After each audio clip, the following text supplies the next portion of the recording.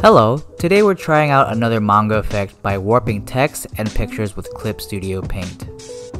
Let's start out by making a grid to easily show the distortions we're creating. Now to warp this grid, click Edit, then Transform, then Mesh Transformation. This will give you 16 points to move around and distort to your liking.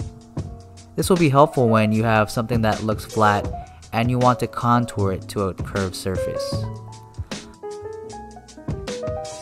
Another distortion technique that is helpful for a curvilinear perspective, a topic I've covered in a previous video, is the fisheye lens. And you can do this by clicking Filter, then Fisheye Lens. And then you can put in a value on distortion. Higher numbers will add more curvilinearity. In my previous video, I just eyeballed the curvilinear grid, but if you want more exact guidelines, this is a really helpful way to establish the grid, where you can also move the center vanishing point. Let's try this fisheye technique on a picture of Makima, a character from Chainsaw Man. So again, click Filter, then Fisheye Lens. Then shift the center vanishing point to your liking. Chainsaw Man includes a lot of establishing panels with fisheye perspective, so I thought it was fitting to try the effect on this panel. That, and I just really love the raw art style of the manga.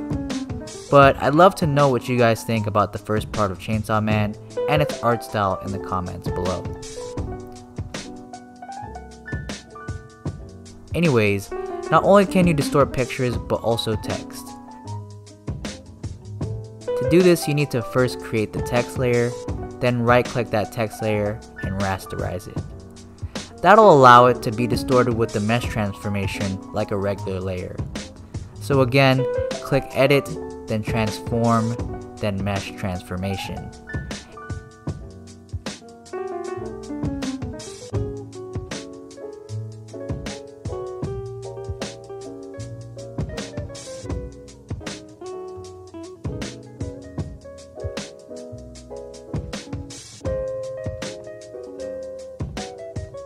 And after all of that, I think we've got something pretty wavy.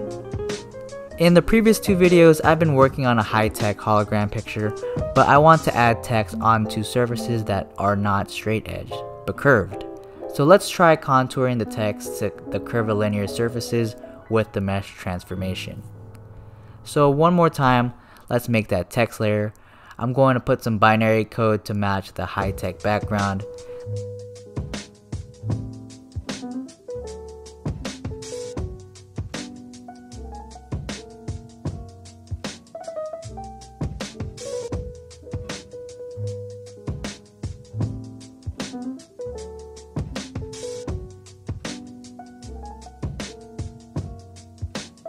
Then after I like the positioning, I'll rasterize the layer, then distort it to follow the curves of the curvilinear blocks I made with 5-point perspective.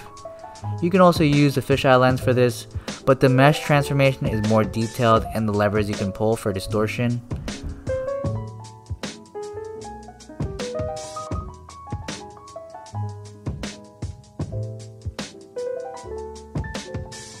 Finally, I'll erase some of the rasterized text to make it blend with the background on what's in front of it.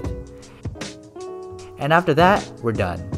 I'm going to add a couple more changes to this piece, so if you want to see the final picture, feel free to check out my Instagram. But I hope this series of videos helps expand your toolset in creating dynamic manga and comics. With that, we wrap up our video. If you found this content helpful, please consider leaving a thumbs up below and subscribe if you want to see more content about creating comics and manga. If you want to follow my other social media and work, the links are in the description. Finally, if you have any suggestions for future videos you'd like to see, please feel free to leave a comment below. I'll see you guys next time.